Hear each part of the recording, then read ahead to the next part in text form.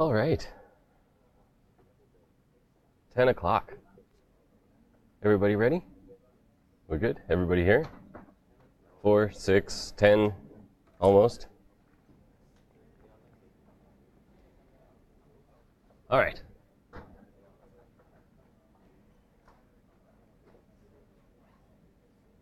Today we're going to talk about Ajax. Hi, thank you. Today we're going to talk about, is that big enough for everybody? Can everybody see from where they are?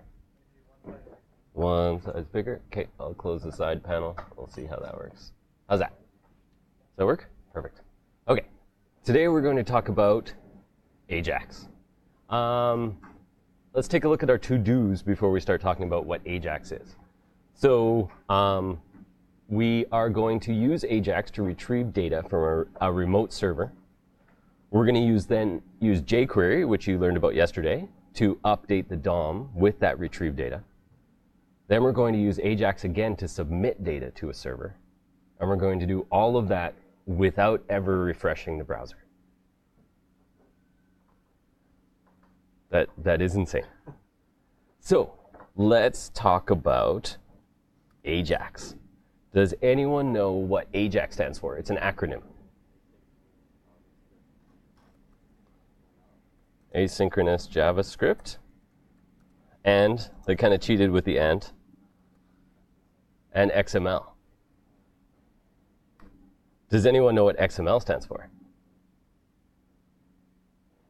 For bonus points, you don't. Nobody uses. Well, it's rarely used anymore. That's right. It is a markup language. It's extensible, and once again, they cheated with the X there. Markup language. And when Ajax, the technology, was coming together, XML was the way that we transmitted encoded data. We use JSON nowadays, but XML was simply, it looked an awful lot like HTML, but instead of being limited to body, head, p tags, div tags, stuff like that, it's extensible, so you could make up your own tags. So you might have something like name. Let me scroll down a bit. There we go. You might have something like that. And then you'd have a parser, the same way we parse JSON, and it would just parse it back again and say, okay, you meant the name was whatever was inside of the element. So we've since moved on to JSON. So that was just a little aside. But what is Ajax? So Ajax was actually invented by Microsoft. Another thing that we can thank Microsoft for, as well as VS Code. You probably noticed that when you use native applications that were built to run directly on the operating system, as in not in a browser, there is no refresh that happens. You don't have to navigate between URLs. You don't see a full page refresh. If you're on Steam or something like that, you click on the store and the store shows up. You click on your library and your library of games shows up. And there isn't really any kind of delay. You're not sending an HTTP request and getting something back. So Microsoft wanted to mimic this native application for their Outlook users in the browser. So what they wanted was you'd be staring at your inbox, and instead of having to hit refresh to check and see if you have new emails, it would, behind the scenes, poll the server and say, did any new emails come in? Oh, they did. Update your inbox. And then you see, and you got you've got emails coming in, and you didn't have to do anything. The user didn't have to really interact with it in any way. And so that was why Ajax came about. And it's actually the thing that spurred Web 2.0, because we went from mostly static websites where you're having to make get and post requests to do anything, to now we could have dynamic websites that are refreshing parts of the page and elements of it with or without user interaction. And this actually led to the web that we use today. The vast majority of websites that you come across will be using Ajax in some way, shape, or form. So the way that it was implemented is with something called the XML HTTP request object, which you'll see in your dev tools is shortened to XHR. Now, this is a much more verbose way of doing things, just like how in Node we can run an HTTP server without bringing in Express. We bring in Express because it makes it really easy for us. We can just define our routes and our methods and our callback functions when those happen. So we're not actually going to interact with this XHR object. We're going to use jQuery, which has wrapped this, because jQuery gives us a lot of helper methods so that we don't have to do this long verbose syntax. But you absolutely can if you're interested. You can do it like this. So just to get going here, the syntax of a jQuery AJAX request is $. I'll make that a little bigger. There we go. $, AJAX, obviously. And then we pass it an object. And this object has some predefined keys that we need to, well, not predefined, we need to define some keys so that the AJAX request can go through. So can you think of a couple of things that we're still working in the realm of HTTP. We're still going to make HTTP requests, but we're not going to do it using the traditional browser method of get and post. So since we're in HTTP, what does every HTTP route have? You talked about it last week. There's 2 parts to every route. Sorry? What has the path, you would say? Okay. So they take that as a URL. They call it which URL do you want to call? And then the method even. There we go. And which method that you want. So this could be get, it could be post. Interestingly, you remember learning last week or possibly the week before that HTML forms and things like that are limited to get and post. You can't actually make put, patch, or delete calls from an HTML form. We are not limited to that with AJAX requests. We can absolutely make put, patch, and delete requests if we want to. If we're calling to a RESTful API that actually utilizes these other verbs. For today, we're going to stick to get and post just for simplicity, but those other ones are there. So it takes one more thing, and that is the data type. What data type are you expecting to come back from the call? This could be text HTML if you're expecting the contents of a web page. But as I briefly alluded to, we are going to expect JSON to come back. So you put in the path, whatever it would be, example.com/users, let's say. So you'd make a GET request to this URL, and you're expecting to get back this data type. Yes?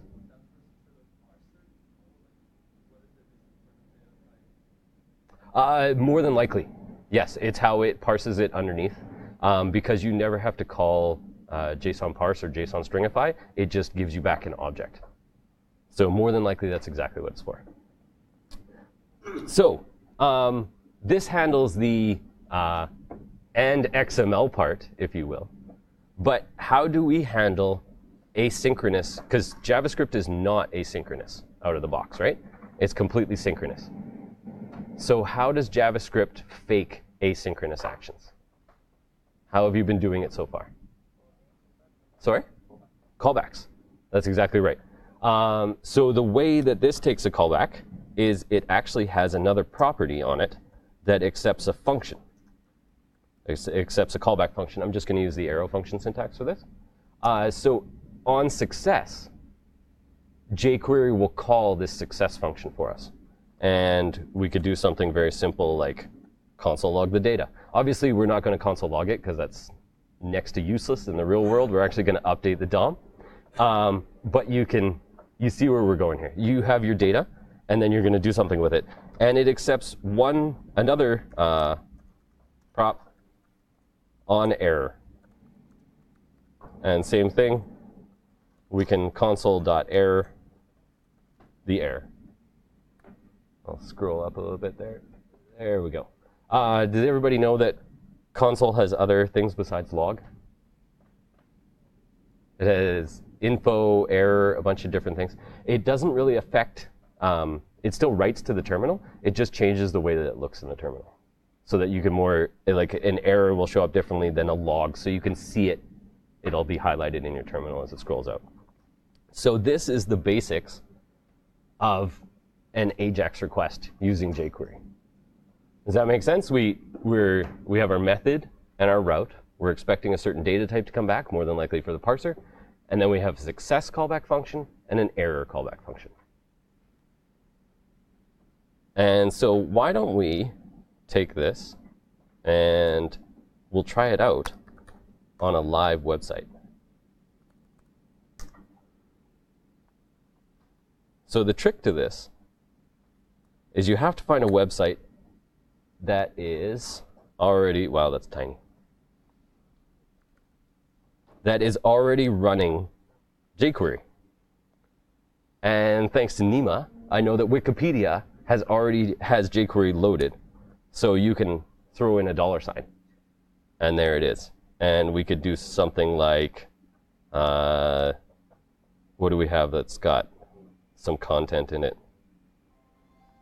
There we go, an ID of site notice. So we could do something like,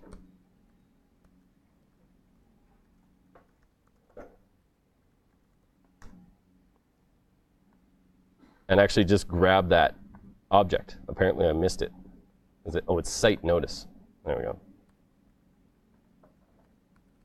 Found site notice. There we go. And we returned a jQuery object. It's got the base URI and things like that. This is just to demonstrate that jQuery is in fact loaded on this site. So we're just going to play around with making an AJAX request. Does anyone have you come up with any of your favorite lorem ipsum placeholder APIs? Again, tiny. There we go. So everybody's familiar with lorem ipsum, right? It's just random Latin that looks like actual text. It is gibberish in Latin as well, if you plug it into Google Translate. But there's an awesome API that will return bacon-related lorem ipsum when you make a request to an endpoint. So let's see what that looks like. So we have meat and filler. So we have corned beef, biltong chicken. You can see we got corned beef in there again, shank. So it looks like lorem ipsum, but it's got some bacon references or meat references in there. So we're going to grab this URL, and we're going to plug it into our Wikipedia thing here. Oh, that made it call it. OK. AJAX. OK, so the first thing it takes is a URL, right? And we've got that. And then we have a method. And what method are we going to use? What method did the browser just use? Get? Get, absolutely. So we're going to throw in a get there. And then we're expecting a data type. Presumably that is JSON. It looks like JSON. It might be text. And then let's just throw in our success. And as per usual, sure. Yeah, absolutely. How's that?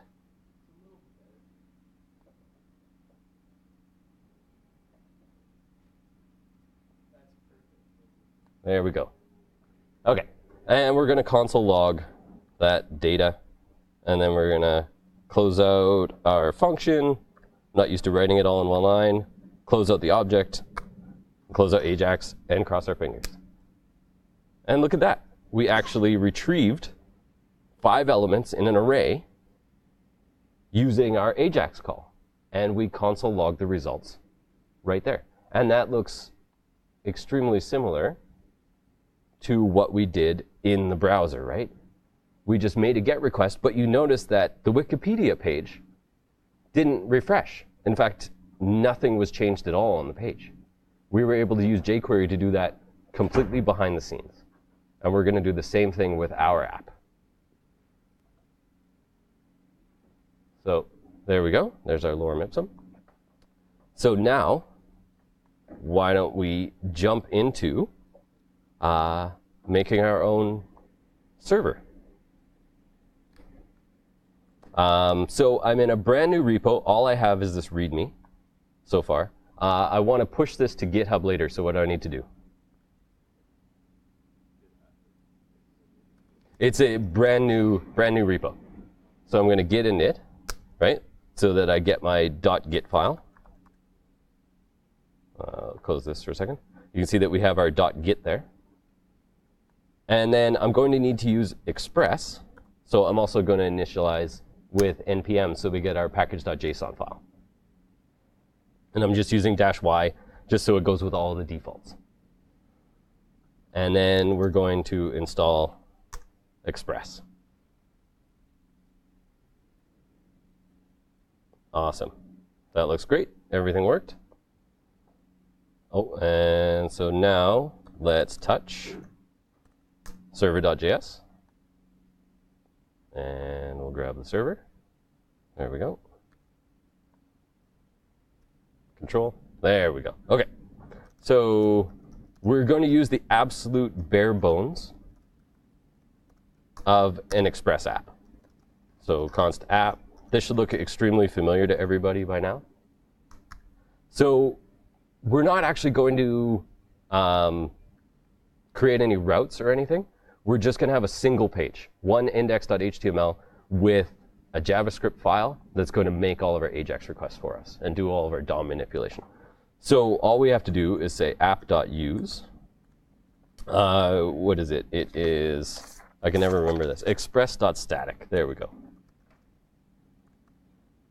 And we're going to throw in the name of a folder.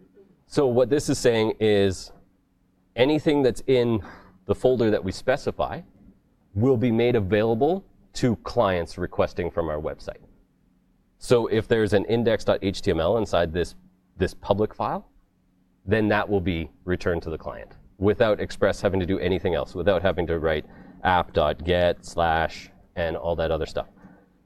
This is a great way of serving static assets like images, style sheets, things like that, that accompany your application. Like if you're using EJS for server-side rendering, this is how you would get your CSS to the front end. Like you might server-side render an EJS template, fill it with all of the variables and everything from your template URLs, serve it, and then when it hits the browser, it gets the CSS and it styles the page and shows it to the client. So we're going to create a public folder and we're going to serve everything from there. And then we just need one more thing. We need app.listen on port 3000.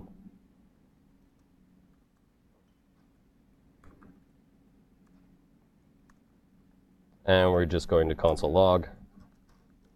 App is listening on port 3000.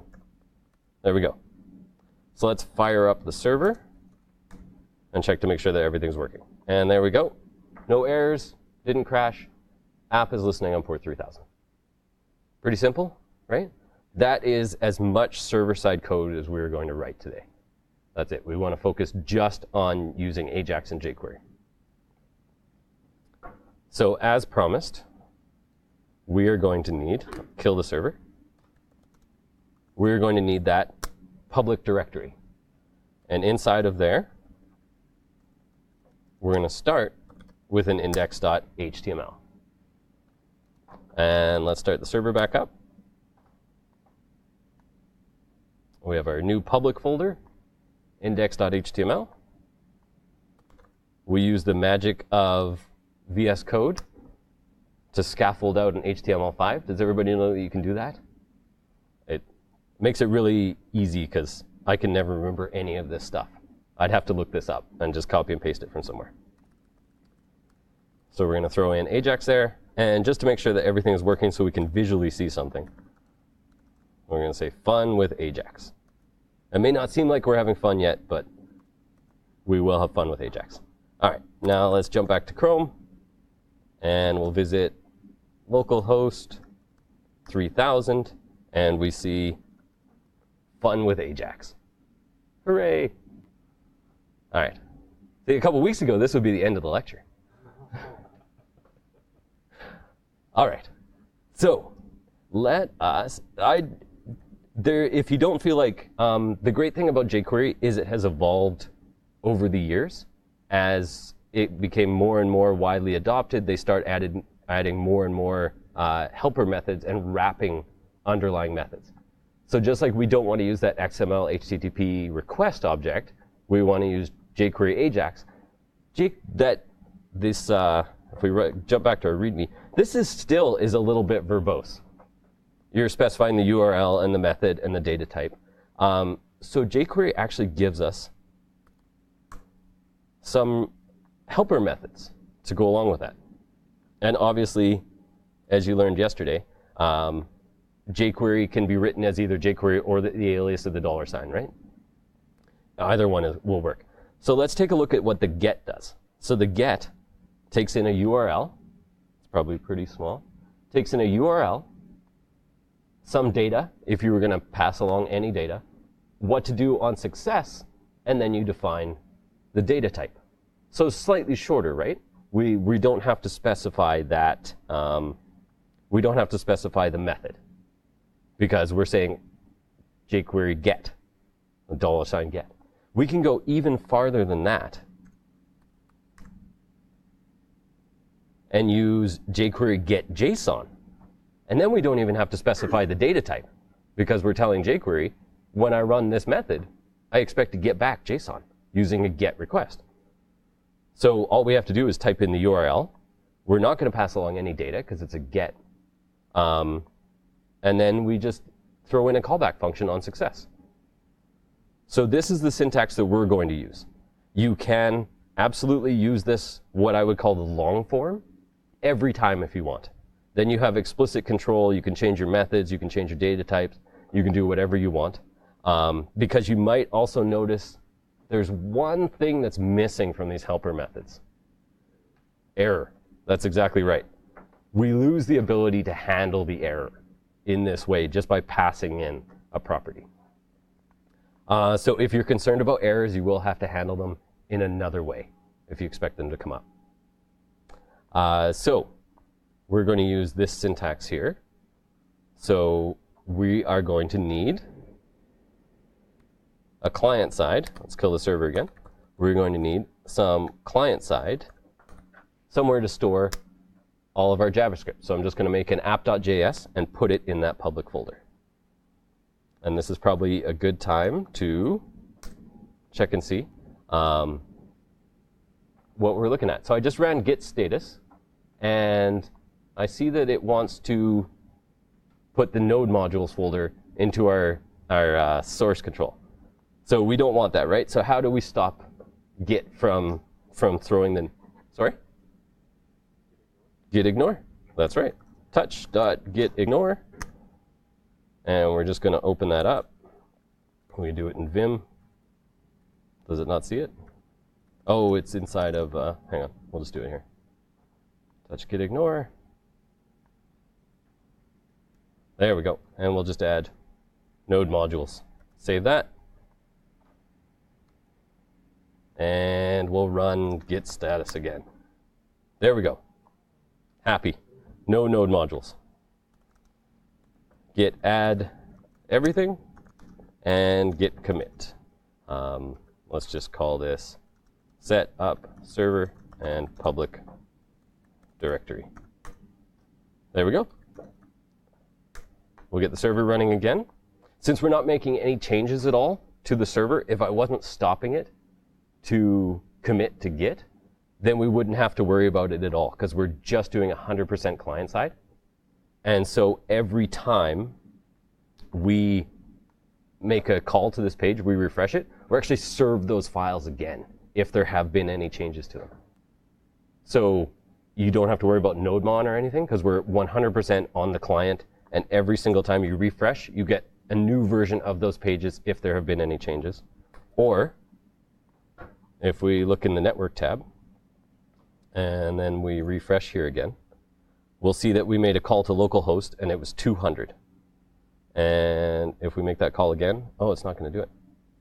We'll check it out later, but sometimes you'll get a 204 that everything's fine, but nothing changed about the file that you asked for. So it didn't bother to change it. To send over a new one, it just said everything's fine, just use the one you've already got in memory. Okay, so we're going to need something else as well. We want to bring jQuery and add it to our project because it currently doesn't exist in our index.html. How do we add jQuery to our project?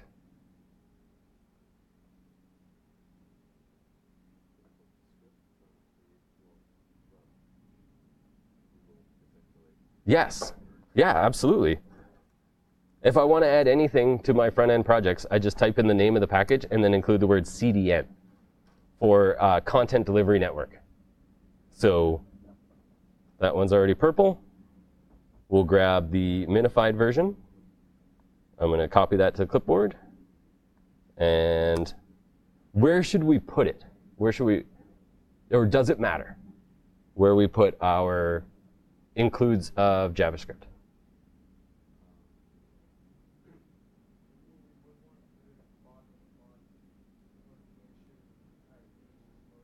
Okay. That's right.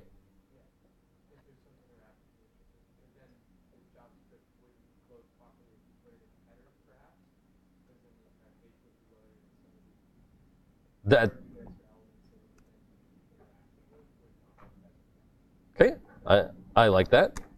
So we're going to put this down here, and we're going to paste that in. It said it copied to clipboard. All right. Do it the old-fashioned way. There we go. And we'll paste that in. And then we also have our new app.js file, and we'll bring that in the same way. And we always want to put that underneath whatever libraries you're bringing in, right? Because the way that the browser works is it doesn't use the requires that we have on the server side. Where's our server? It doesn't utilize this for sharing information between documents like module.exports and requiring them in. The way that it works on the browser is everything gets loaded in the order that you state. So if we want to utilize jQuery, then we have to put jQuery above whatever file we want. And if you bring in Bootstrap and Bootstrap's JavaScript, you would have to bring in jQuery, then Bootstrap's JavaScript, then your own JavaScript. Otherwise, you won't have access to the variables and methods that you think you do, or you think you should have. Does that make sense to everybody? That just loads from the top to the bottom? And so now we can go into our app.js. And just to be doubly safe, how do we make sure that everything is loaded before we start trying to grab DOM elements and interact with them? Using jQuery. Sorry? Sorry, one more time. In order to grab something? Yeah, we absolutely can. But before that, before anything else, what event are we waiting for so that we know that the DOM is loaded so we can start interacting with it? Document ready. That's right. And there's a shorthand for that. If you just pass a callback function to jQuery, then it says, oh, you're waiting for document.ready. So now if we look at this, remember why we said we were going to put everything at the bottom of our file, at the bottom of our body. Do you remember why we said that? We said that we were waiting for everything to load, right? But then in app.js, we're going to put all of our code inside of a document.ready function. So we're waiting for the document to load. And we're waiting for the document to load. Does anybody have any thoughts on that?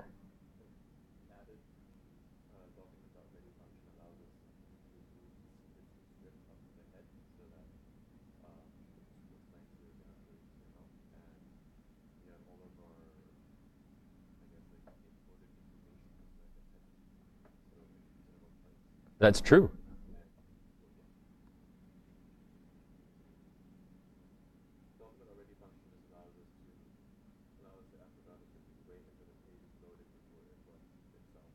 That's correct.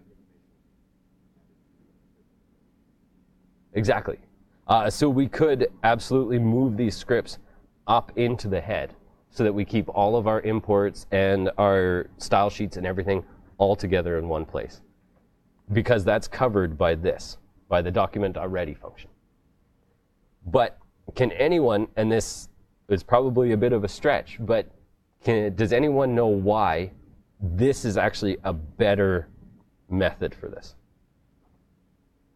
Putting this at the bottom and put this inside of a document.ready. Do both together.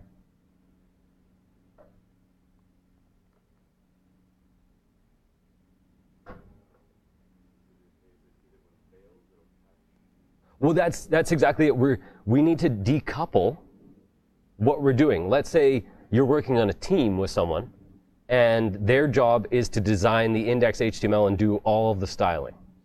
And they're just going to give you a list of IDs, and you're going to write all of the jQuery that grabs it all. Well, if you know that the script is at the bottom, you could just start writing your jQuery right here, right? And just start grabbing elements and manipulating them. But that inherently makes a guess. You're making a guess that that other dev put all of the scripts at the bottom of the body. And if they didn't, then your code is going to fail because you're going to start trying to grab elements of the DOM that don't exist yet. So, and the other way is, if you're working on the index page, and that's your job, this means that you are saving what if the developer on the other side just started writing jQuery, DOM manipulation. So if you're working on teams, this is definitely a thing to think about, is how you decouple the code so that you're not having to make guesses about what the other devs have done or what their code files look like. You just say, mine is fine, I'm wrapping it in a document.ready function, and on the other side you're saying, my code is fine because I put all of the scripts at the bottom of the body. So either way, I've done my job. Does that make sense to everybody? Okay, cool. So why don't we put in some kind of, actually, let's just start with our, so we're going to need, to make things a little simpler, we're going to store that URL in a constant called base URL, so we don't have to type out the whole thing every time. But we're not actually going to use bacon ipsum, as much fun as that would be. It doesn't really give us the ability to manipulate the DOM in a real-world situation. So instead, we are going to use a JSON. There we go. JSON placeholder API. I think they say it best. It's a fake online REST API for testing and prototyping. So we could have spent half an hour and generated our own API to respond to various GET and POST calls. But instead, we're just going to use this placeholder and make calls to this API instead. Does everyone remember what REST stands for?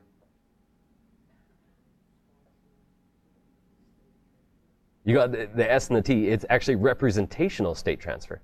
And the reason why is because the URLs that you call, combined with the methods, represent the underlying data structure. So that's why it's representational state transfer.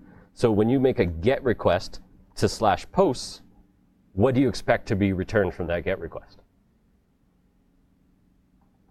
Presumably a list of posts, right? Probably an array. So when you make a GET request to /post/1, what do you expect to get back? The first, or a post with an ID of 1. Yes.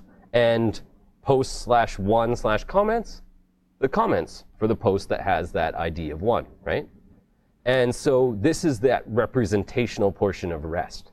It says, I can make a guess at the underlying data structure because I can see how your endpoints are lined up. And you know that if someone, API was created with a RESTful architecture, then you can just go ahead, you don't have to read through the documentation. You can guess it, oh, I can hit /posts and then /1. And we can see some of the other endpoints here. They have a /users. They don't bother to say, oh, you can call /users/1 because that just tracks. slash photos. I bet we can call it slash photos slash 1. And we'll get back the photo with the ID of 1, right? So this is our fake REST API. We're going to make a call to this get slash posts. And if I click on it, I have a Chrome to add-on that just renders it nicely. I think I can view source. No, it's not actually going to let me view source. So this is what our data is going to look like. We're going to get back 100 posts with a user ID, the post ID, a title, and a body. And that's something we can actually render on our page. So I'm going to grab this root URL, and I'm going to throw it into our constant. And then what was that shorthand function that we were going to use? Get JSON. That's right. And it takes, let's just look at that syntax again. It takes the URL, data, if we were going to send it, we're not going to send any data because we're just making a get, and then a callback function on success. Seems pretty simple. So I'm going to use template literals. Is that okay with everybody? So that we're not concatenating on. We're going to have our base URL, and then we're going to concatenate on slash posts. So there's our URL. And then we have our callback function. And we'll do exactly what we did before. We're going to console log whatever data comes back. Does that look good? OK, let's just make sure our server's running. It is. And we'll head back to Fun with Ajax, and we refresh. And we'll open up the console. And what do you mean failed? Look at that. OK. I messed up. This slash and this slash are concatenating together, and they're putting in both slashes. So we'll take that off, and we'll run this again. We'll refresh the page, and there we go. We have an array with 100 objects in it. And that happened as soon as the document was ready. You notice there was a brief pause. Well, it waited till everything was loaded on the HTML.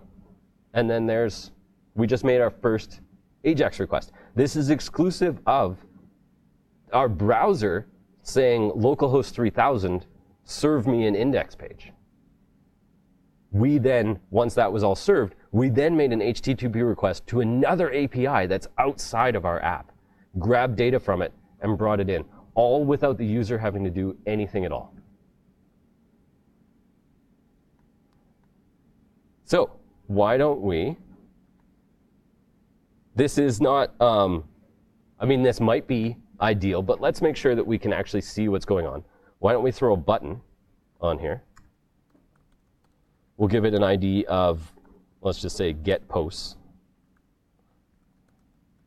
That way we have something to click on, a little more user interactivity, not so much magic going on.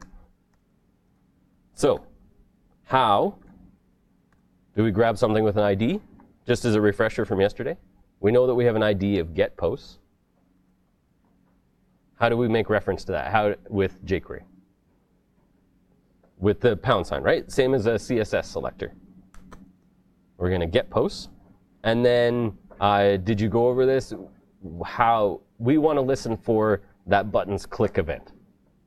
So what method are we going to call? We could do .on. Absolutely. We could do it like that. And then pass a callback function. There's an even shorter syntax, again, because jQuery's been around for so long, .click. And then, amazingly, as you could probably guess, this takes a callback function.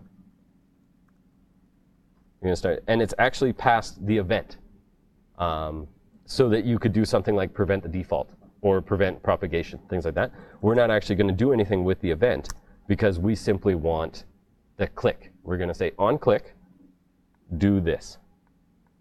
On click, get all of this, make this AJAX request, and console log the result. Okay? So inside of this callback function, when the document's ready, we're going to register a click listener that takes a callback function that makes an AJAX request to another API and accepts a callback function and log the data to the console. So we're getting very nested here. And let's make sure that everything is still working. So we'll refresh this. And now we have a get post button, and we click get posts, and there's an array. And if we click get posts again, we actually, it's because this side's too small. You can actually see that every single time I click get posts, it makes an AJAX request. So we're up to like 1,000 posts at this point. But this gives us something that we can actually start manipulating the DOM. This gives us a great place to start. We've got all of this data. We have 100 elements. We have 100 objects with a body, an ID, a title, and a user ID. And we can start doing some DOM manipulation like you learned about yesterday, right? So instead of console logging, why don't we say, so we know that data is an array, right? We can see that in our console. This is actually, I'm not just doing this for the demonstration. If I'm interacting with a real API at work and I don't know necessarily what's going to come back, maybe the documentation is terrible, maybe there is no docs, maybe it's for a previous version, I will just console log and I'll say, what am I getting back? What does an object look like? What keys does it have on it? So now we know. So we're getting back an array with 100 items. So how do we iterate over every element in the array? Let's say we want to create a DOM element for each one of these. We want a post to show up on the page, every single one. For each, I like for each. It's got a nice syntax. And so why don't we, just a little better variable naming, instead of saying data, we know that we're getting back the posts. So let's just call it posts. And then we'll say for each post, and hey, another callback. This is great. OK, so we need a couple of things. We're going to need somewhere to mount all this stuff in the DOM. So I'm going to grab a section, just for semantic purposes. We've got a section, and I'm giving it an ID of posts. So we have somewhere to put all of these posts actually living on our DOM. So we're going to grab that. We're going to say, just for right now, we're going to say posts equals, what did I call it? I just called it posts, right? There we go, posts. Perfect. OK, so I don't know if you went over it yesterday, but the standard, the usual way that we do this, the convention, is if you have a jQuery variable, prefix it with the $. Because that gives a bit of meta information about the variable. You know that it's not just a string or an integer or a Boolean value. You go, oh, that is a jQuery element and all of the things that come along with a jQuery element. We have the text, we have the value, we can perform different operations on it, we can see the parent and the children and all that other stuff. We have this massive object. So this is actually a form of what's called Hungarian notation. Believe it or not.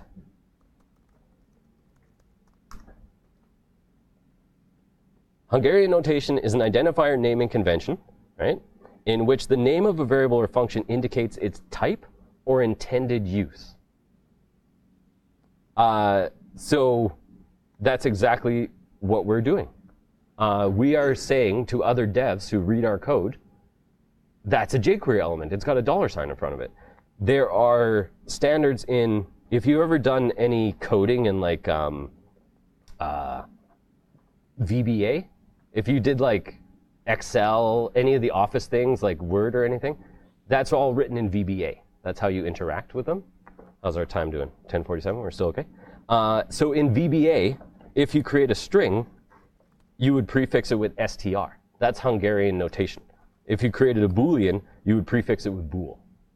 Integers, obviously, prefixed with int. That way, you know what kind of data type that integer, that variable is expecting. We're using Hungarian notation. We don't worry about that in JavaScript because it's not strongly typed. It's very weakly typed. It will just make a guess. We didn't have to say this base URL is a string. We just threw a string into it. if we change this to let, we could change it to a Boolean or an integer or something like that. So we don't normally use Hungarian notation in JavaScript. But this is one place where we do, so that you know that this is a jQuery element. Hopefully you found that more interesting than boring, somewhere along the spectrum. All right, so we now have our posts. And why don't we say post.append, and we will create, actually, we'll do that in 2 separate steps. We are going to create a new post, and let's just call it an article. And I want to create an article element using jQuery. Did you do element creation yesterday? Okay, so how do I create an element? I want to create an article element. That's right. If jQuery sees this, then it says, oh, you want to create something. If it sees something like this, then it says, oh, you want to grab something. If you make this mistake, you'll find that your code fails. But it fails completely silently because this is still valid. It's just crawling and looking for an article that doesn't exist. And then it will append everything onto that article that doesn't exist, and then it will just go away. And your code will go, I don't see anything wrong. This is syntactically correct. So this is something that can catch you up. So just make sure that you are creating an article. And inside of that article, oh, you know what I'm not doing? There we go. We are going to have a title. And we'll put this inside of a header element. And we'll just use the .text to put something in there. So we have our post, right? So what kind of post would we want? What property on that object? Let's jump back over here. Do we want to put in the title? We have a body, we have an ID, we have a title, and a user ID. Obviously, title, right? Keeps sliding the wrong way. So how do we access that? We've got our post. How do we access a prop on that post? Post.title. There we go. And now let's make sure that we call article.append, and we'll append the title. And then post.append, and we'll append that article. So we are grabbing that section of the DOM, right, with an ID of posts. We are then going to create an article, and inside of that article, it will have a header with the text of post.title. And then we're going to append that to the article, and then append that to the post. So everything's saved, server running. Let's see what happens. Refresh, hit get posts, and look at that. Nothing shows up in the console anymore, and we're actually seeing all of the titles from all the various ones. Let's use some string interpolation here to make this a little more evident. We'll say title, and we'll wrap this. There we go. And we'll reload. Get posts, and there's all of our titles. And we can see that if we look at the elements on our page, we now have the section ID of posts with all of these articles inside of it. We created 100 articles at the click of a button. And you can see all of these titles here. So what happens if we hit get posts again? Sorry? It will absolutely append more. So let's take a look at, can you see the size of the scroll bar there? See how it's about that long? And if we hit get posts a couple of times, now the scroll bar is that long. Because every single time we hit that, we're retrieving 100 posts from that API and bringing it back. And you can see that now our section just goes on forever. And each one of these articles has a header inside of it with that title text that we appended in there. How are we doing for time? 10:52. We've got a couple more minutes. Why don't we just finish this post off, and then we can take a break. So our post has a header. Why don't we grab a body, and we'll just give this a p tag, and we'll give it the text of post.body. I believe that was one of the options in our JSON placeholder. Yeah, we have a body, a title, and a user ID. So let's also give it a footer.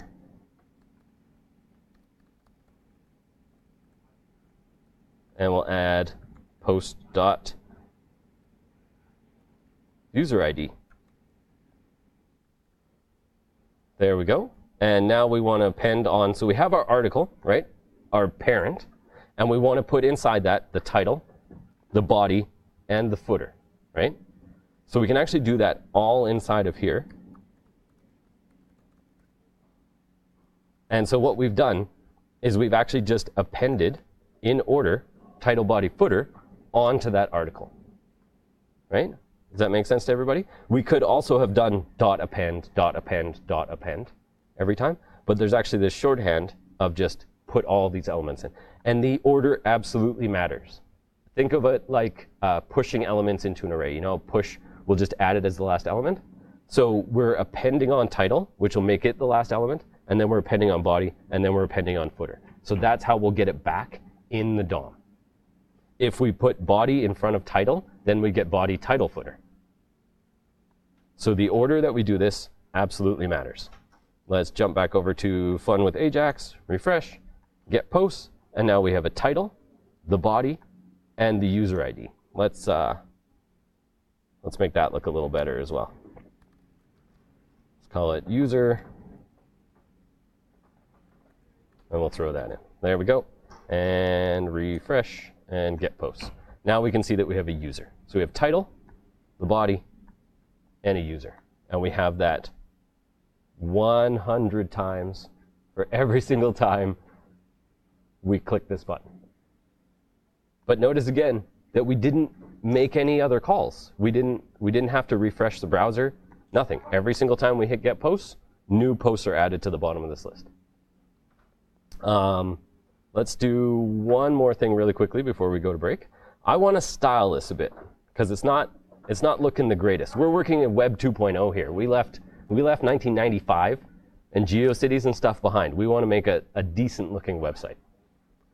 So I want to add, let's bring this up and kill the server. I want to touch public, even public, there we go, styles.css. There we go. And we'll get the server running again. And so now we have this style sheet in our public folder here.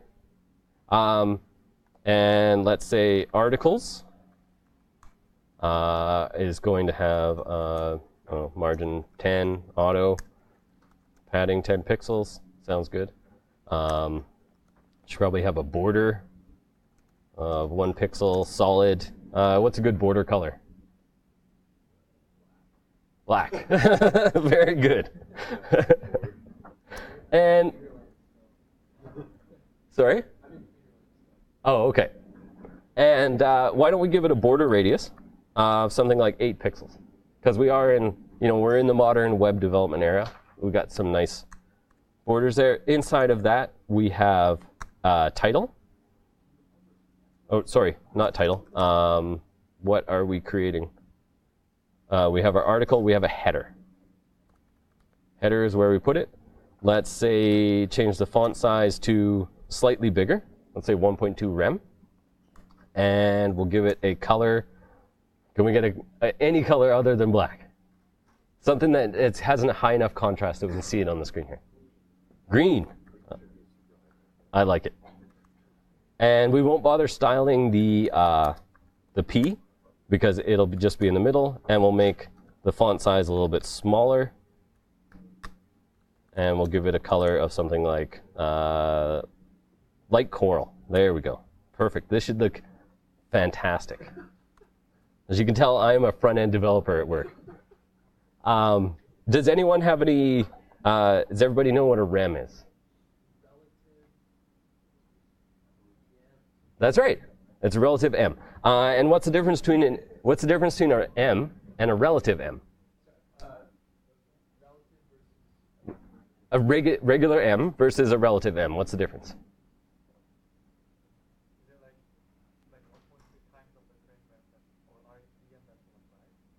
Well, if we had changed this, if this was 1.2M, then it would be 1.2 times the size of the parent font.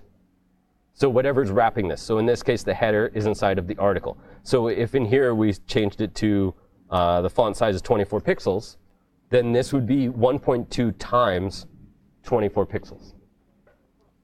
By changing it to rem, what we're saying is we want it relative to the body. Generally, if you don't define anything, it will be 16 pixels. So if you want to make sure that no matter how you style other things, your font size always stays the same inside your header and your footer, use rem instead of m. Because you can do things like this, where you change a font size and you don't realize it, and then everything's out of whack because you're now 1.2 times this size and stuff like that. So if we use rem, we know that we're always relative to the body, the font size of the body, which is generally 16 pixels.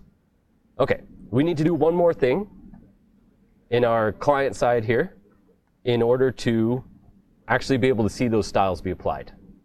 So what do we have to do? Import the styles. That's right. Link rel equals style sheet href equals styles. Self-closing tag. There we go. And now server is running, server's running. Let's jump back over here, refresh, hit get posts, and there we go. Oh, look at that. That's beautiful. That light coral, I really like that. All right, so we have our green. So now we can see all of our posts. They're very well delineated. We can see everything on our page. I'm just going to do one more quick thing before we go to break. 100 posts is an awful lot to run through. So where we do our post stop for each here, let's just slice, and we'll slice off the first 10. That way, when we refresh and we hit get posts, we're only getting 10 elements back. And this is a little easier to scroll through. And then every time we hit get posts, we're getting another 10 elements. Cool? All right. So in review, just before we go for break, check out our README. Use Ajax to retrieve data from a remote server. We did that. Use jQuery to update the DOM with that retrieved data. Fantastic. Let's take a 10-minute break. We'll come back at 10 after 11.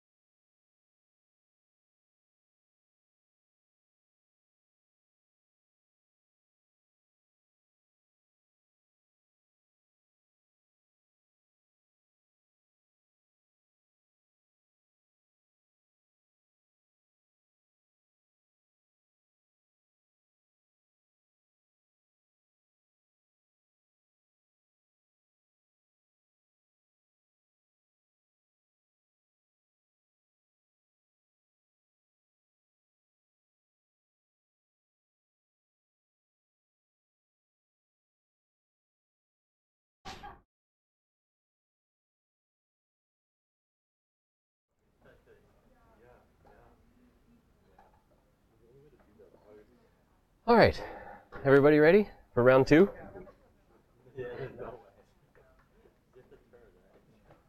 More fun with Ajax.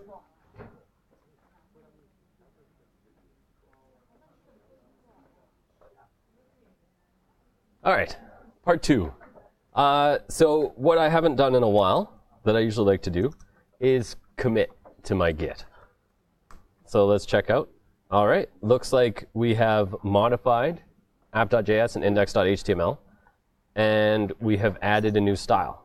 So if I want to see, oftentimes at work, I'll be working on a problem, and I'll change a bunch of different things, and then I'll undo them, and I'll change something else.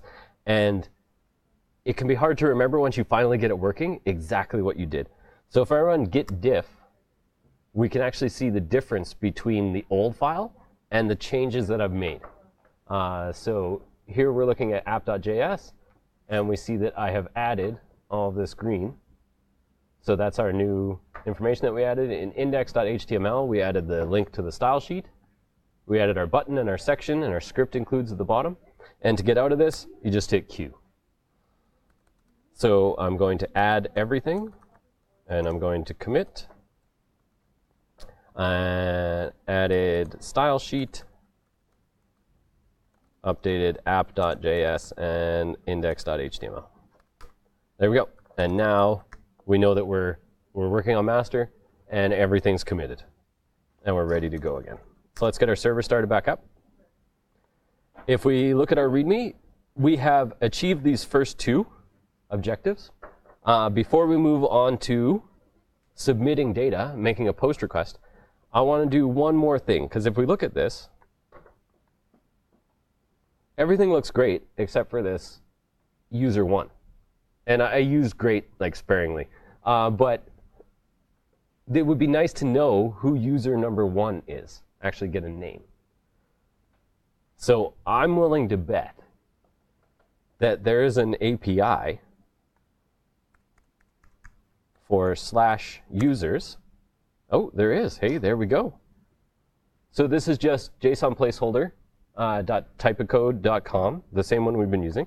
And since it's RESTful, as we talked about earlier, I'm willing to bet that we can say /users/1 and get back the ID 1 user. There we go. And if we had, let's say, ID 7, there we go. Now we get Curtis. So we can use this. I know. It's nothing at all. They're all over the place. And it's not just that one, it's everyone. Clementine Bach, username Samantha, email is Nathan. Yeah, you can tell this is absolutely randomly generated. Yes, yeah, we should look that up. I bet it's real. It's got latitude and longitude. They got a website, ramiro.info. I'm not sure what that has to do with Clementine, Bach, Samantha, or Nathan. But there you go. The street's called Douglas Extension. There you go. Okay, so we have this /users/ID. And we can use that to make our user look a little better here. So why don't we go back into our app.js. And here's where we're doing that. I'm just going to capitalize this. There we go. So here is where we would want to grab that information from the server and plug it into this footer, right? So what method, what tool do we have at our disposal for making a request to another API without refreshing the browser? Get.json. Absolutely. So inside of this get.json, we're going to call get.json again. And we know that that takes a URL. So we have our base underscore URL / users. I believe it's users. Yes, users. And then we have a slash. And what would we put after the slash? The user ID. Exactly. So we can just concatenate on. If I can grab it here, right here, grab that, and put that in. So I'm going to separate this out so it's a little easier to see. Okay. So we're going to make a get.json request to this endpoint built out from the base URL /users plugging in the user ID, and then we're going to get back, let's call it the user. And we're going to use that to construct a real footer. So we have our footer in here, and our text is going to be user. We now have access to the user, which is an object with a name, a username, and email. So why don't we grab name and email and throw those in there so that our posts actually get signed. So we'll say user.name, and then inside of some brackets, we'll say user.email. So everything look good? Yeah. Scoping issue, absolutely. VS Code is trying to hint that we have a scope error, that we have an issue, because see how this footer is not the same brightness as this? Your IDE, whichever one you use, but Visual Studio Code is fantastic for this. It's trying to help you out and saying this is an unused variable. And so why, if I declare it's in here, and then I have this out here, scope, right? So what would happen if I said let footer out here, and then inside of here, I said footer? That should work, right? Everybody cool? Okay. Let's go back here. We'll refresh. So right now we have user 1. Refresh, get posts. Not there. You can debate afterwards whether I was expecting it to be there or not, but not there. Let's go back to our code. Why? Why would it not be there?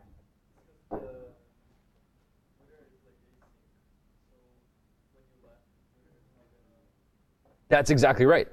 Since JavaScript is synchronous, it's just going to continue running the code. So it creates the article, the title, the body. Then it makes a get JSON request. It says, cool, awesome. And then it runs down here, and it appends title, body, and footer. So it's actually appending something to the DOM, but it's an empty element. It just says, OK, that was undefined. And it just continues on, and then it appends to the DOM, and it closes. And it did absolutely make this get JSON request.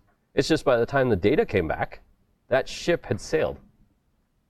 So if you are relying on asynchronous actions, you need to put everything inside the callback, everything that you want to happen.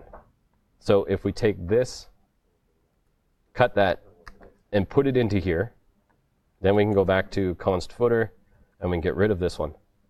And now, if we refresh and call get post there, now we have a user with an email address that's absolutely related to the user in every way. And now we can see in light coral there, we have all of our users. So does that make sense? We made another asynchronous action, so we had to put everything inside of that, right? Otherwise, nothing gets rendered to it. Now, you might have noticed that all of the users are Leanne. And this isn't actually an error. This is how JSON placeholder is structured. They've got 10 users and 100 posts, and posts 1 to 10 are all user 1. Posts 11 through 20 are all user 2. So let's update our slice just to get some variety in here. And let's slice from 5 to 15. So we should get 5 from user 1 and 5 from user 2, right? A nice split. And let's go back here, refresh, and get posts. We see that we have Leanne, then we get some Irvin, then Leanne, then Irvin, then Irvin, then Irvin. What? Get posts. Leanne, Irvin, Leanne, Leanne, Leanne. Let's throw something else in here, because there's something happening. So after post.title, we will add post.id. And let's see what's going on here. Refresh. Get posts. 6, 11, 12. 6, 11, 7, 12. 6, 11, 7, 12 again. Oh, it keeps doing, okay, 12, 8. There we go. Let's do some new ones. 6, 11, 12, 8, 13. Why is this There we go. 6, 11, 7, 12, 13.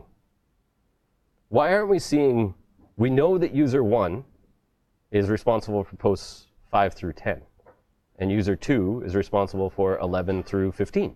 We sliced that.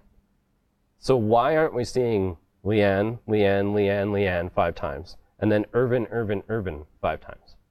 Why are we seeing Leanne and Irvin, everything all mixed up?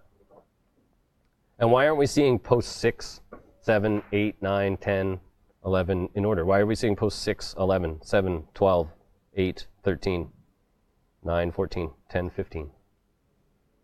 Because it's asynchronous. That's exactly right. We are seeing that asynchronous, the A in AJAX, working right now. Because when we make our requests in here, this was fine. We made a single get JSON request, right? And we returned an array. At first 100 elements, which we sliced down to 10. And so those were always in the order that we were iterating over the array. But then we made it asynchronous by inside of that calling get JSON 10 times. So we're actually making 11 AJAX requests. We're making the original one. And then inside of this for each, we're making another get JSON request. And then once that resolves, then we're appending it to the DOM. So what's happening is it's first come, first serve. If 6 comes back before 11, it gets appended to the DOM first. If 11 came back before 6, as in this user information was retrieved first, then it would be first on the DOM. And so that's why we're seeing these. And if we do it enough times, we should see it all over the place. I don't know why it's so consistent right now. Usually it varies. But you'll notice definitely that it's not 6, 7, 8, 9, 10, 11, 12, all the way to 15. So this is the asynchronous nature of AJAX right here. It's however long it takes for those requests to resolve. So this is something to bear in mind, that if you need these to appear in a definitive order, then just doing this, what we're doing, is not going to do it for you, because they'll be appended in the order that they come back from the server.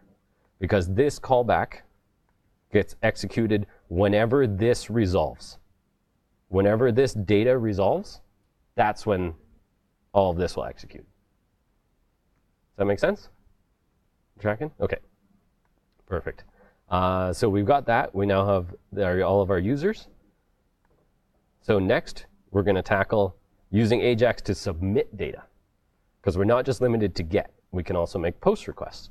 So the first thing we want to do is jump to jQuery, and we'll go to jQuery.post. We could do the long form. Just to reiterate, we could use this and just change this to a post if we wanted to, and do it all long form if you want. But we have this helper method available to us. It's a nice shorthand. You can see that it's actually AJAX shorthand methods. So the post takes a URL, surprise, passes data, and then has a success and a data type. So we aren't going to be concerned about the data type, because we're just going to pass this all to the server, and we'll see what happens. So let's check out JSON placeholder, and we'll see. It's gigantic. Okay, let's see what happens. So it is a RESTful API, and it accepts post requests to /posts to create a new post. It also takes put, patch, and delete, as you can see. But for simplicity's sake, we're just going to post to /posts and create a new post. Okay? So let's jump back over here and into our app. And first thing we're going to need is some kind of form, right? So above the post section, let's create a form. And we'll give it an ID so that we can grab it with jQuery. We'll call this new post. That makes sense, right? Forms normally have two things when you declare them, right? They usually have a method and an action, right? Since that would be for telling HTML how to process the form. Since we're going to handle it with our jQuery, we don't need to specify those. We can just leave that blank because we're going to take over the handling of this form submission. So we're going to have a label, and we're going to give it we're going to say it's for title. I'm going to label it as title. Then we'll have an input type equals text. ID, this is so it matches up with this label. This for matches up with this ID. That way HTML knows those two are linked. But all forms need a name so that we know how to pass this along. And so what does our thing look like? Where do we have our /posts? We're going to pass in a title and a body and a user ID. So we're going to call this title and self-closing tag, and then we'll put in a line break, and we'll do the same thing again for body. Input type equals text, ID equals body, name equals body. Another line break. One more field for user ID.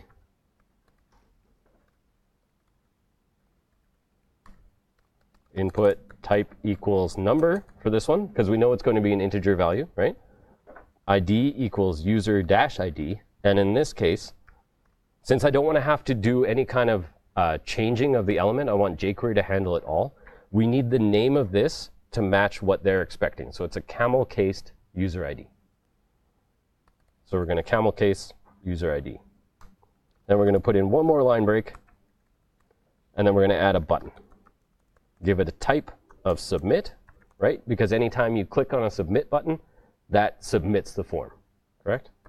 And we're going to call this create new post. So let's take a look at how this looks. Refresh. Hey, there we go. So underneath get posts, we have our title, body, user ID, and then the create post button, right? So if we gave this some title, some body, and a user ID of 7, and then hit create new post, did you notice that the screen flashed? And did you notice what else happened?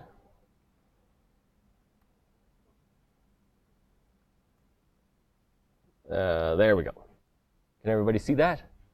So by default, if you don't specify anything, HTML forms use get, and get requests are always made in the URL. So you can see that it has concatenated on as query parameters, title equals some title, body equals some body, and user ID equals 7. It's done what's called URL encoding. So it's replaced all the spaces with plus signs. You might also see %20 in there sometimes. URL encoded means it makes it into a valid URL, because a valid URL does not have spaces in it, right? And the other default, so we have a method and an action on our forms, right? So we found out that the default method is get. And the default action, like what URL to call, is the same URL. So it has actually just called localhost 3000 again with these query string parameters, which is less than ideal. And this is 100% because we didn't specify an action and a method, right? So we need to grab this form. So we have an ID of new post. So let's jump down here. And we have an ID of new post. And so that's the form that we're grabbing. We want to listen to an event. What do you think? What's that event called? Submit. And on submit, we are going to pass in a callback function. And that callback function gets the event. So in order to stop HTML from trying to, because even though we've now said that we're going to handle this, if we go back here and we refresh, and we get rid of this, clean that out. So we're on localhost, we hit create new post, it's done it again anyway. So what do we have to do to tell HTML, don't worry about it, we've got it? Stop propagation stops an event from moving farther up the parent chain, the scope chain. Prevent default. That's exactly what we need. We need event.prevent default. And now, if we clear this out and save, and then we hit, don't save, and then we hit create post, now we see that nothing is happening. The screen isn't refreshing, it's not making, because we prevented that default behavior from happening. We said, no, we've got it. We are going to handle this with our jQuery. Don't worry about it, HTML. So we need to make, and if we jump back just quickly to our post, we're going to make a jQuery post request, which accepts a URL, some data, and then a callback function on success. So let's jump back over here. We have post. Our URL is going to be base_URL/posts, right? Because of the RESTful nature, we can make a post request and a GET request to the same endpoint, and they do two different things. Now we need to pass some data. The great thing about, another great thing about jQuery is it gives us a helper method. And that helper method is .serialize. And what serialize will do is it will encode all of the form elements into a nice handy package for us. So let's take a look at what this looks like. We're going to console log. We're going to grab new post. And we're going to serialize it. And we're going to take a look at what this looks like in our console. Let's jump to the console, widen it out a bit, and we'll put in some title, some body, and a user ID of 4. Hit create new user. And this, you might notice that this looks extremely similar to what was showing up here, right? jQuery has done this. This is jQuery grabbing the form and calling .serialize on the contents. So it takes the title field, this title, because we gave it a name of title, and then some title, body equals some body, and user ID, see in our camel case, ID equals 4. This is ideal. This is exactly what JSON placeholder is expecting. So we don't have to do any more. We don't have to build an object. We don't have to manually retrieve the information. We can just call .serialize, and it will do all of that for us. And you're probably starting to see why jQuery became so popular, because we don't have to do anything else. We can just call .serialize, and it creates an object, and it will pass it along for us. And then there's one more thing we have. We have a callback function on success. So now let's console log what JSON placeholder sends us back after we've successfully created our new post. So let's take a look at that. Jump over here.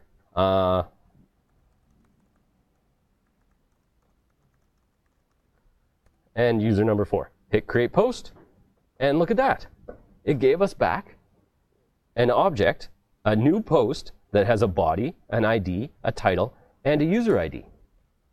And so it has actually created a whole new post for us. And if we change this to slightly different, I spend almost no time thinking about what should actually go into these posts. We create new post, and it gives us back a body, an ID, a title, and a user ID. You might notice that the ID is the same. This is because JSON placeholder has 100 posts already in its database. So the next one in line would be 101, right? But it's not actually creating a new post in the database. Otherwise, they'd have millions and millions of records by now from all the devs playing with it. So it's faking it. It says, yeah, I made that, and here's the post I created. And it gives it back to us. And then we do it again, and it goes, yeah, I did that. Here's that post. But we see that we are successfully making post requests without the browser refresh, without having to do anything else. We are creating a brand new post, and there it is. So we want to be able to take this new object and put it on the DOM, right? What's the point in creating a new post if we can't see our post show up? So let's jump back over here. And I really don't want to have to duplicate all of this code, right? All the way from post, all the way down to the end here. We'd have to duplicate essentially that functionality. We could just copy this and paste it into here and take this data and create a new element and append it onto the DOM, right? But we want to keep our code dry, right? Don't repeat yourself. Which there's another version, there's the opposite of dry, which is wet, which I prefer, which is write everything twice. And you'll see your line count just shoot through the roof. You're like, I submitted 100 lines or 1,000 lines of code today, no problem. Just copy, paste, copy, paste. But that's less than ideal, right? So why don't we create a function called append post that accepts a post and then does, with proper syntax, there we go, and then that does everything that happens inside of here. So I can actually grab that post and go all the way down to, is it here? I want to say it's right there. Yes, beautiful. And we're going to drop that into here. Append post, calls get JSON, perfect. Okay, I know it's hard to see on this screen, but all we did was just cut all of that and put it into its own function.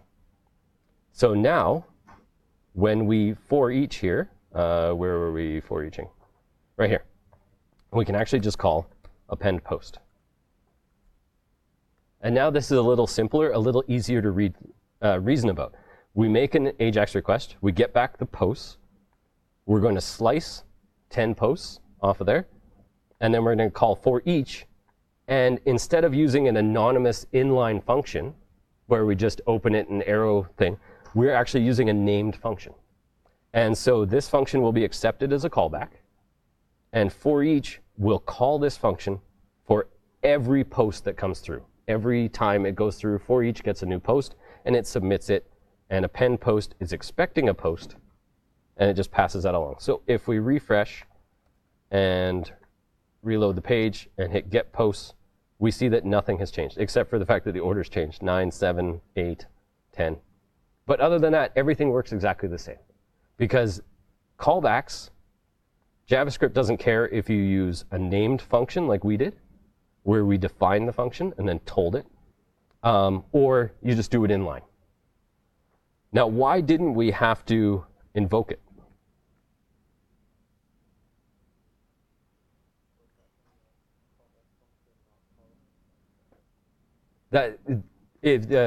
What you're saying is that the for each will take this and invoke it on its own. It will just call this function and pass it the element that was in there. Does that make sense to everybody? If we invoke this, what would happen is JavaScript would expect that append post would return a function that returns a function. But that's not what we're doing. We're just saying straight up, thank you, VS Code. We're just saying straight up, just use append post. Okay? Yeah. Okay, so let's say you want to pass along some metadata. Like, let's say that we're grabbing posts, right? Let's say that we don't want to have to grab that every single time. Because what we're doing, every time you do this, you're telling jQuery to crawl the DOM, looking for something that matches with an ID of posts, right? So let's say we didn't want to do that. Let's say we just wanted to do that once inside of the onClick method. But now we need a way for append post to get posts. So let's say that this accepts, just so we don't have to do too much of the code, this accepts, it expects posts to come along with the post. JavaScript isn't going to call append, it's going to call append post with one argument, and exactly one argument, the element in the array. So what we would have to do is we'd have to pass along, we'd have to pass along a callback function that calls append post. So this callback function would be called with a post.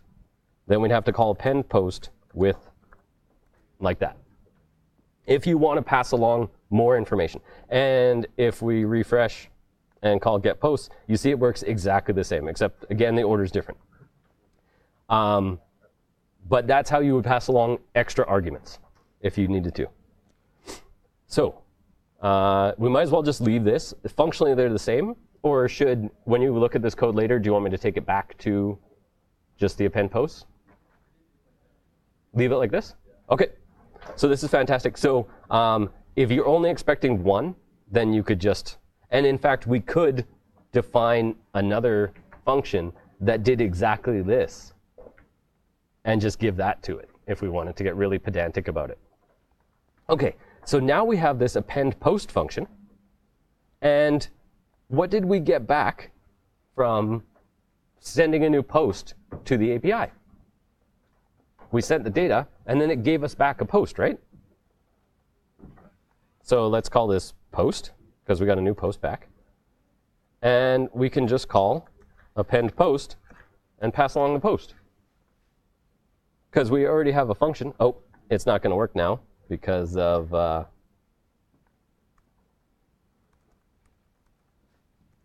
let's just do it inline. And we're going to grab posts.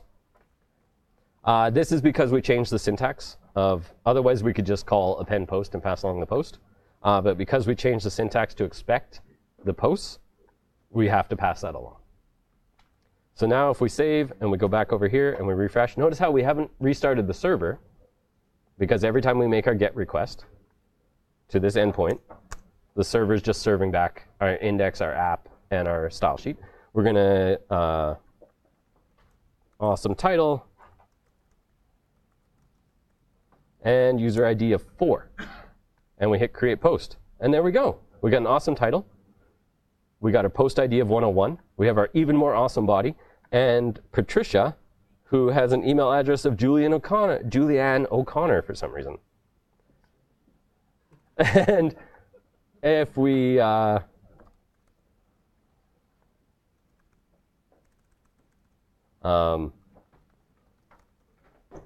do this again and we hit create post, we see another my post, ID 101, amazing things, and Nicholas with Sherwood.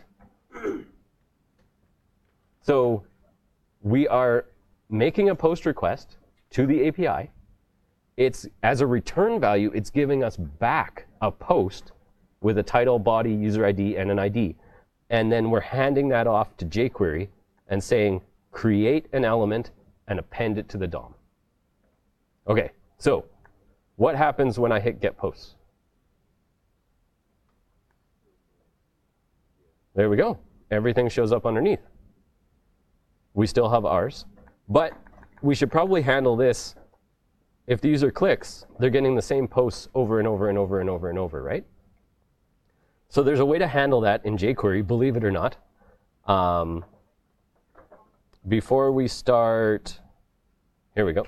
When we grab posts, there's a helper method called empty. And so what that will do is it will just take that and delete all of the HTML that's inside of it. And so this way, if we jump back over here, so right now, you see that we're running this old code. So every time I hit get posts, we're putting on 10 and 10 and 10 and 10, even more. So if we refresh the page, and then I hit get posts, scroll to the bottom, and then I hit get posts, scroll to the bottom, get posts, and we're seeing the exact same thing. So if we can actually see this visualized, if we jump into our section here, we see all of our articles, and then we hit get posts. Oh, stay open. You can do it. How do I make you smaller? Just for right now, we'll make that a little smaller. I want to try and see if it'll stay open for us. Not create post. Get posts. Oh, it's not going to do it. If you can get this to stay open, you can actually see the purple flash as all of these articles are grabbed and the section is emptied and the whole new thing is created. And you can actually kind of see it there. You see the purple flash? You can see that we're actually adding new things to the DOM. And you see that we got 768, and then this time we got 679, and then this time we got 7689. There we go. So everything's exactly the same, but instead of the user getting the same 10 posts over and over and over, we're emptying it, and then we're appending on the new stuff. So the sad part to this, and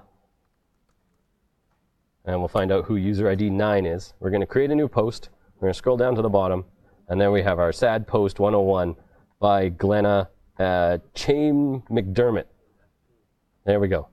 But what happens now when we hit get posts? It gets emptied along with everything else, and all of our posts are gone. So as awesome as .empty is, be aware that it's going to empty everything that's in there.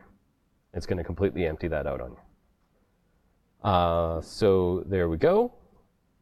And now if we take a look at our README, how are we doing for time? 11:51. Our goals for today were to use Ajax to retrieve data from a remote server. We did that. We used jQuery to update the DOM with the retrieved data. We did that multiple times. Then we used Ajax to submit data, aka make a post request to a server. And all of that without ever refreshing the browser. If we look at this, we can call get posts as many times as we want. The only parts of the page that flash are the parts that were re-rendered. We can create new posts. We can create multiple new posts, and they'll show up on the bottom here, all of them along. We can hit get post, everything without ever leaving this page. And that is the power of Ajax. And that's why we live in the realm of Web 2.0, and we can make powerful browser-based applications that mimic what you would get from a native application on your desktop. You get all of this fancy integration. You could have a weather widget that updates the weather every 10 minutes. Maybe we did this instead of waiting for user interaction. It did long polling, which is how they did it originally with Outlook. It would just make a request, say every 5 seconds or 10 seconds, inside of a set interval. And it would just continually say, give me back all the emails, give me back all the emails, give me back, oh, there's a new email, here's your email. And you could do the exact same thing. Maybe you have a restaurant that's accepting orders or something like that. It just continually refreshes the page without the user ever having to go, oh, I want to refresh. We'll have new items added dynamically to the DOM. And that's why we have fun with Ajax. We have 7 minutes left. There's a different syntax, believe it or not, for jQuery to make these GET requests, to make these Ajax requests. There's another syntax as well that is gaining in popularity. And jQuery Ajax promise. There we go. So we just want to touch on this briefly. You'll have an entire lecture on what promises are, but it's simply a different syntax. So instead, we call jQuery.ajax, pass it a URL, right, with a settings object. And then, so we have our Ajax request. We pass it a URL. Let's see if we can get to something that actually resolves. There we go. So we make an Ajax request to some URL, some endpoint. In this case, they're just calling the local, using a relative URL. Then we have a .done function that takes a callback function. It's just like we were doing with the success or just passing it along. We can chain on. So you see how this actually closes this request. Then you call .done. And you can use .fail. That's how, remember we were passing the error handler before, but then we lost that ability when we switched to the shorthand. Using promise syntax, where you just chain on, you can chain on a .fail, which will have an error object in it. And then you can use a .always, which will always fire, success or fail. So we have .done, .fail, and .always. Let's see if we can refactor our code really quickly to make this change. Let's look at our original get JSON. So the great thing is that every single one of these functions actually returns promises as well. So what I'm going to do, I'm going to leave this here, our get JSON, and then we're going to duplicate this with promises. So we're going to call get JSON. We're going to pass in the URL. And then instead of giving it a callback function, we're going to call .done. And .done will be our callback function, along with the commented out code. There we go. And let's make sure that we are tabbed in correctly. Post.slice, call append post. There. I have a feeling that we're missing a closing. There we go. OK. Perfect. So we're accepting a callback function using our .done syntax. And that should actually be there to make it even with .done. And then we could chain on a .fail, which would take an error. So this is a different syntax that you'll see. So instead of just passing in a callback function, we're actually moving it out and chaining on a method called .done. And we shouldn't actually see any difference in how this works on the browser. There you go. It works exactly the same. You call get posts, and it works every time. So it's simply a different way of, instead of passing the callback, we're using promises and saying when that is done, when the request is done, then execute this callback. And should the request fail, then execute this callback. But we're still just passing callbacks. It's exactly the same, it's just a slightly different syntax. And you'll see that in some of the examples. But you will get a full lecture on what exactly a promise is and what it means when it comes back. But for right now, just think about it as it's just a different way of putting your callbacks into there and telling jQuery what to call. Cool? Awesome. We are at 11:57. Enjoy the rest of your day. If you have any questions you think of later, just hit me up on Slack. Cool. Thank you.